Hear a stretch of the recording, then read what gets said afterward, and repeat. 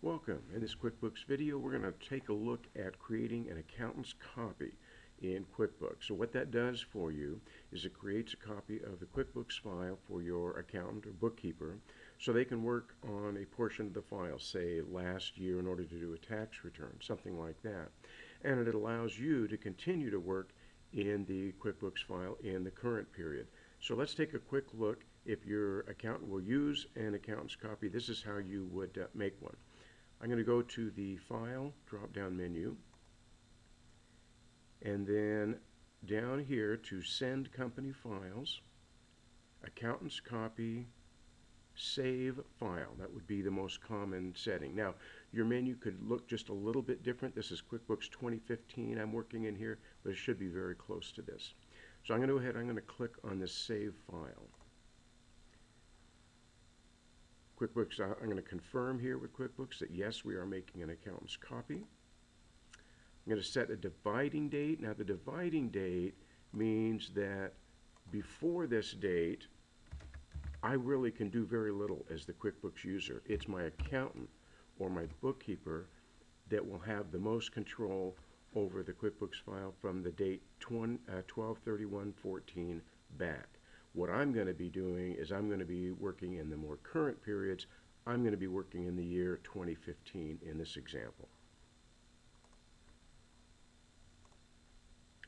Okay, QuickBooks wants to know then where do I want to save that. Now in my example here today, I'm using a flash drive, so I just click on this drop down and then find the flash drive that I have inserted into my computer, and then that my computer has given that a letter designation. In this case, it's letter E. So I click on that.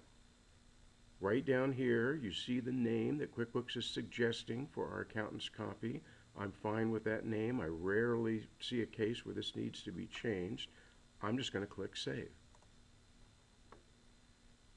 We'll take just a moment here as QuickBooks works. It's very similar to creating a backup, but it is a very different type of file. So you do want to keep that difference in mind. You've successfully created the accountant's copy. I'll click OK, and we're done. So as long as that accountant's copy is out, so the big difference, the reason it is so important to remember the difference between the backup and the accountant's copy is the accountant's copy, I'm going to be able to import those changes back, and that's going to save me a lot of work, so I want to do that. As long as that accountant's copy is out and I am capable of importing those changes when they come back, I'm going to see this message along the top bar of my program. Accountant's changes pending.